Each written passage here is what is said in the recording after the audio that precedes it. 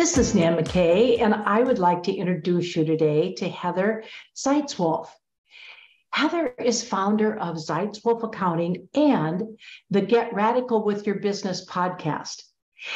As a successful business owner, she advocates that you should start with treating your business like a business.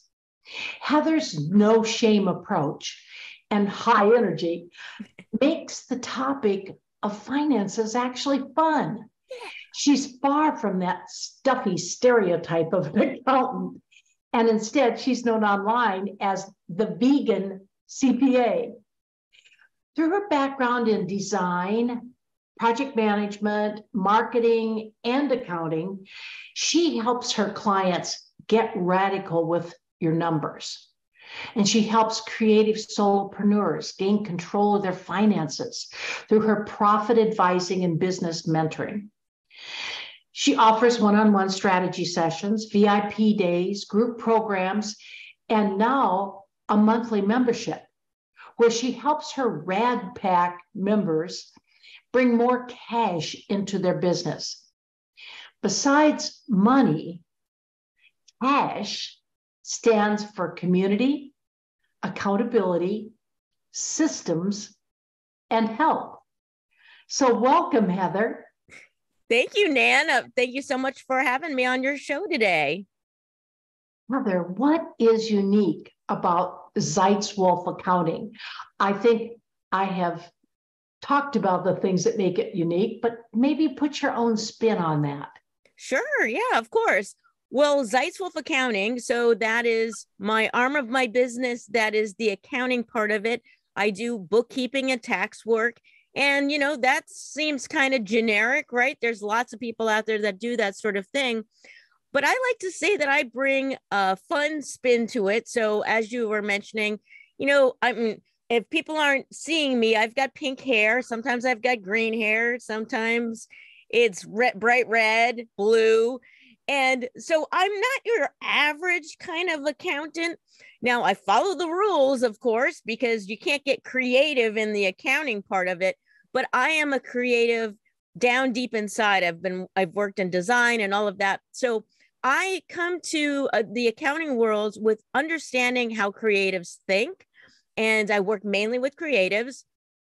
And I understand their adversity to numbers and maybe spreadsheets and all that kind of stuff. And I'm one of those kind of weird people that I like to dip my toe into both worlds. So I understand them and I can do the things that they find icky and actually make it fun for them. So I would say that that's one of the things that makes me different.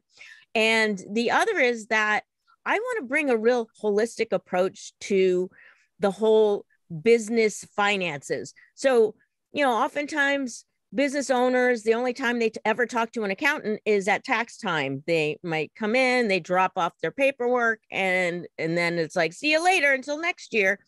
Well, unfortunately, that is just kind of too late to really impact the numbers. So besides bookkeeping, I also offer advising and now my membership, which is called Get Radical Profit Growth Accelerator, because I want to be able to help these solopreneurs throughout the year make good, solid financial decisions. That is really interesting, kind of combining the creativity and making the numbers more interesting. But this is only one wing of your business. So tell me about the others. Yeah, so the membership and also group programs, VIP days, all of that is around profit advising and coaching. So besides, looking at your taxes and keeping your books, you really want to be strategic about your business. And so, it's one thing to look at your bank statement every once in a while and be like, okay, that's how much money I got in the bank. I guess I can buy this or that. That's not really planning. So we want to be able to look at the big picture. What are your long-term goals? How are you going to reach these goals, and putting some strategies around them?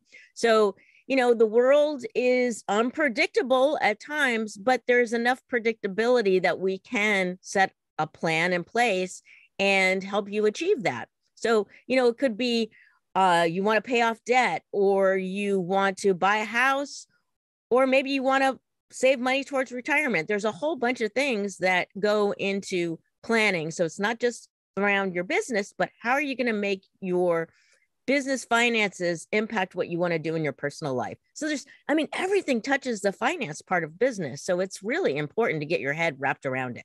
So those other things that I do help you with those things. Do you also help people to channel them into the right business for them?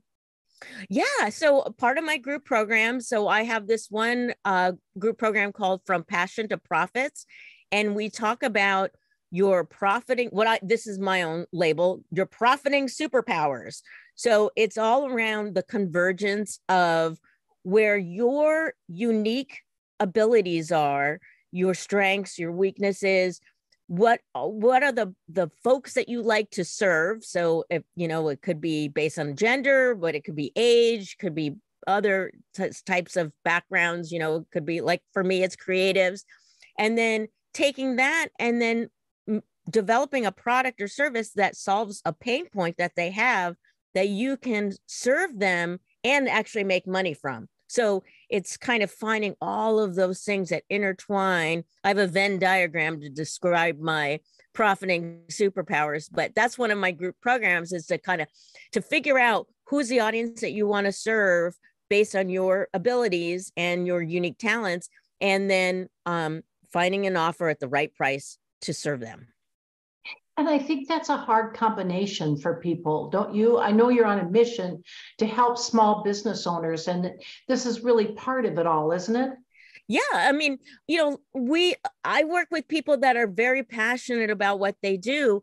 Maybe they've worked in corporate before and they had something that they were super passionate about. Maybe it's photography, videography, or, web design, or whatever it is.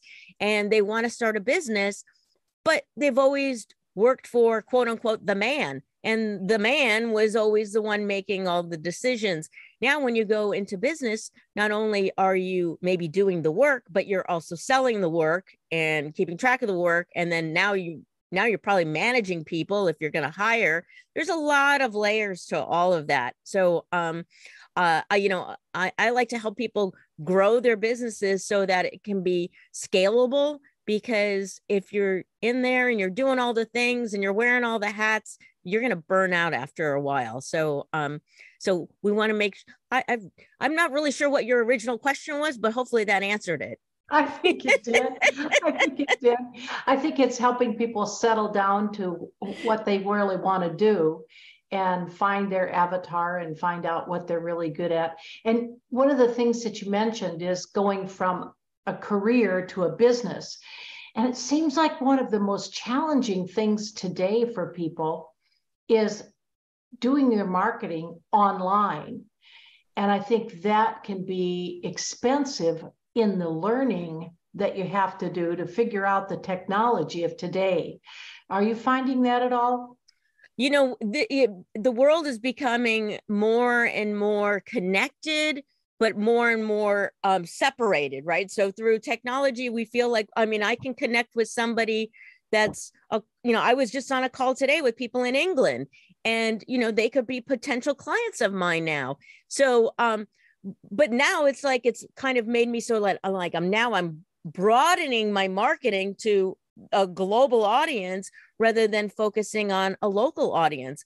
And I think it also depends on who it is you're targeting. So I live in Portland, Oregon. A lot of people in Portland like to buy local. And, I think it's kind of a trend going on in a lot of places where people want to keep their money local. So although I have clients in other places, I do find that based on my SEO for where I'm located, that people contact me because I'm in their neighborhood, so sometimes, with marketing, we can do like what they call spaghetti marketing, where we kind of just try everything and anything. And oftentimes it's also easier if we just kind of tap into our own networks and really make real great human connections with people, because we can be everywhere and everywhere, anywhere and everywhere on social media, but that doesn't mean that we're going to captivate them to want to be our client. It's it's becoming more and more around human connection. So, if you're doing marketing, hopefully you're doing a lot of things also in the DMs, like, getting to know people. What lessons have you learned since you started your business? Oh, a lot. Well, when you start a business, so I started with no clients, I oftentimes I think people do. Sometimes people might leave corporate and they have, book of clients that they take with them or something, but I didn't have clients. And so I think that a lot of people are in the same boat that I was, where like, okay, now you're like, I got to get some clients. So you just kind of take anybody and everybody that comes to your door that wants to pay you. But what can happen is then you become sort of a jack of all trades. You're not specialized in a certain area. So I think one of the best things to learn is to niche as soon as possible, even though it's a scary thing because you feel like you're going to be excluding people. But really, the more you get clear on your message, who you serve, then your people will be able to find you. What are some financial pitfalls that some small business owners really should avoid? Oh yeah, there's a bunch of them, but some basic ones that I find, especially when people are first starting off getting in business, a lot of people are like, oh, I'm going to do a side hustle. You always hear about side hustles. Well, side hustles usually mean that they've got a regular job or maybe a part-time job, and then they're doing this quote unquote business on the side. Well, as you mentioned earlier, I like to treat a business like a business. So if you are going to start a business, first thing, get a business bank account or at least a separate bank account and keep your funds separated from your personal stuff. So you want to always try to not commingle your funds. So that would be the first thing. Another is track everything. So, think about how you want to get paid. And, a lot of times people get into business, they're like, I don't know, just Venmo me, or, like they just want to get the cash. But if you're just kind of taking money from anywhere, you got to keep track of this stuff, because eventually you're going to have to report it to the tax authorities, depending on where you're at. It's going to be called something different. But so you want to be able to track all of your income and be sure that you're tracking your expenses, because again, if you're using, your personal credit cards, or if you're just like, you just kind of buy stuff and then you're like, oh, I'll remember it later. Well, so many things happen in your business that you're not going to remember that later. So you want to make sure that you're tracking these things. So, in the beginning, it could be in a spreadsheet. You could use bookkeeping software, but use something so that way you can track yourself. Another pitfall is not having a big enough safety net. So with COVID, we saw how, businesses were, going out of business pretty quickly because they didn't have enough funds set aside to keep themselves afloat. The world is unpredictable. We have no idea what's going to happen. So you want to have, if you can at least have 3 months worth of a safety net, that would be ideal. 6 months, 1 year, the more you can put aside, because you don't want to end up going out of business just because you can't make payroll, or, you had one bad month. You don't want that to happen to you. So set enough money aside, and that's to pay for not only your expenses, but also to pay you, because you have bills as well outside of the business. So I'm kind of wondering whether maybe it's better when you start a business to, instead of funding it as you need it, maybe to set a certain amount aside where you actually move that into your business account. And that's what you figure you will be, in a sense, living off of for the business for that period. Is that a good idea? Or are you better just to put money in as needed? Well, it's kind of a loaded question. So, if you didn't mean it to be. So, it depends on, if you're going to take out a loan or if you're just funding. But, it's always good to have a line of credit if you have a business. If rather than kind of putting money here, putting money there, if you're able to just put a certain money put a certain amount into the business all at once and start with that, and then have a budget around that. That's probably a better way to go. It's just easier to track. But, I mean, if you can deposit money into your business as you need, but hopefully the business is generating enough income as you're going that you don't have to do that so much. So what do you really feel are the biggest challenges for anybody wanting to start any kind of a business today? Oh, yeah. Well, one challenge that I find is that people are not very clear on their offers. So you want to make sure that whatever it is that you're offering, I mean, I work mainly with service providers, but you want to make sure that, again, like I talked about the pain point, that you're solving a pain point that someone actually wants to pay you money for. So you could have some great service, but if nobody wants to pay you money for it, then you've got a problem. If you design an offer that is ideal for maybe someone that's lower income, but they can't afford to pay you much, then you're going to have to sell a heck of a lot more of those. So you got to look at what your capacity is. Can you handle that? Is this something that you can make the business grow over time? I mean, there's a lot of things that issues where cash flow is probably one of the biggest problems for small businesses, because there's that unpredictability of the money coming in and where is it going to come from. So, making sure that you're scaling at a right pace. Don't like try to grow, really quickly and all these things. So but again, planning is just key. You have to plan and make sure that you understand your cash flow.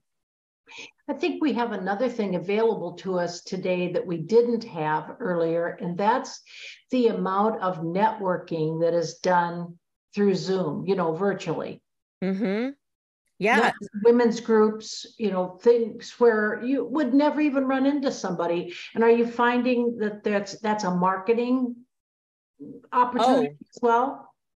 Okay. So I'm one of those people that actually loves to network. A lot of people hate networking.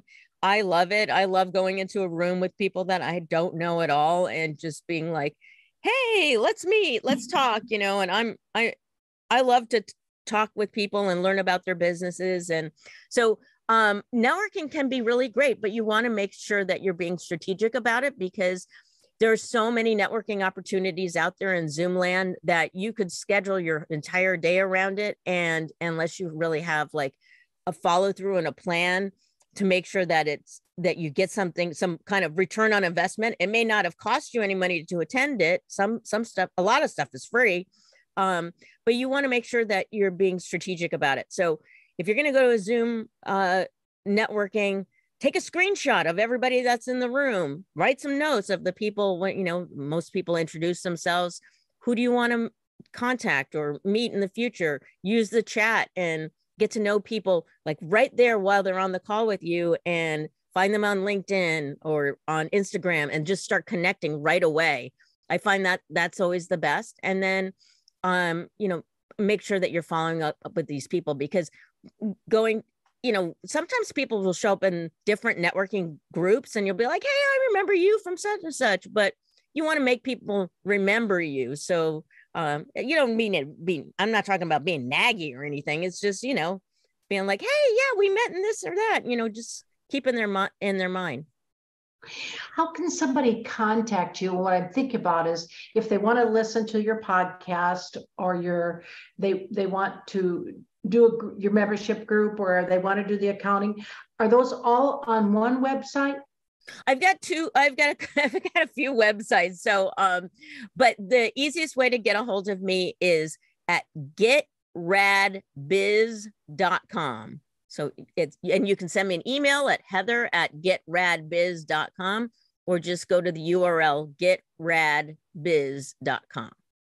Well, this has just been great, because I have met you through several of the networking groups, and I think you're just a fun person to be with, and I'm delighted to be able to have you on my show. So thank you so much. Thank you so much, Nan. I appreciate that. Thank you so much.